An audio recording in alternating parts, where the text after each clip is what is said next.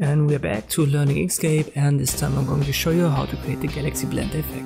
What we need is an image of a galaxy, and in this case I've also used an image of a woman. And you want to use the cursor tool to rotate it. Just click on it and you can rotate it, and you want to resize it. If it's too small, it needs to be bigger than the image. Then right click on the image and trace bitmap. In most cases you can just use the defaults. You want to uncheck the invert image effect. In some cases might even work with the invert.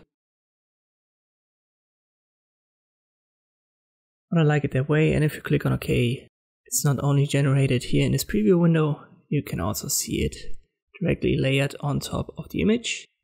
And this is what we need. The exact values within that bitmap menu, they obviously depend on the image that you use. Just try out the default.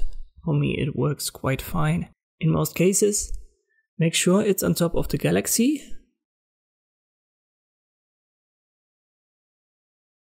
And then you can just select it both, right click and set the clip.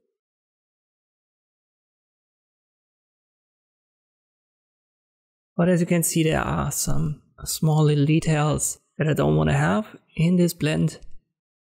And a way to deal with that is to just use the Bezier tool.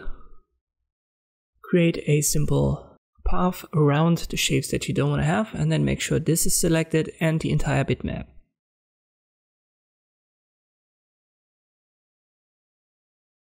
So you can see both are selected, then go to path and use difference.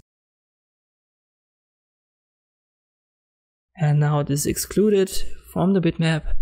We've got on top more stuff to work with.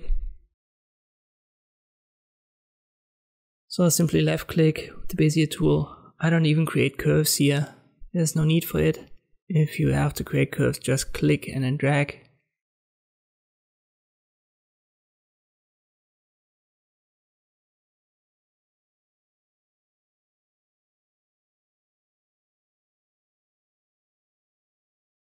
As you can see here, it creates a problem when we enable the snapping, because the bitmap has its own nodes and it's going to snap to it. So I've turned the snapping off, the way I can create this path way easier. Once again, select both, so the entire bitmap and the new path that we've created. Go to path and use difference. Now repeat the process, make sure it's on top, select both, right click, set clip. And this result looks way better than the one we've created before.